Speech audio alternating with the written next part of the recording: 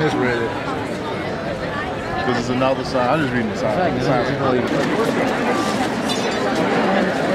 I just think that the message that Jon Stewart's putting out there really spoke to me, that sometimes people become way too extreme and don't think about the reality of what they're saying, so that's why I'm here today.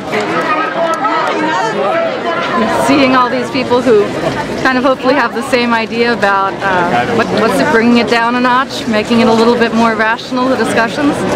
So far I'm having a great time.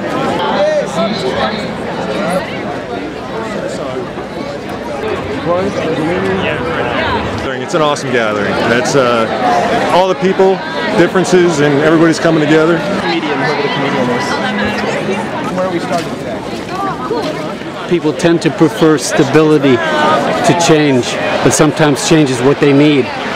And when they get afraid of it, they panic. I believe in President Obama, and I believe in the good things that he's trying to do. He could be a Republican. It just so happens he's not. He's a good man. That's what I believe.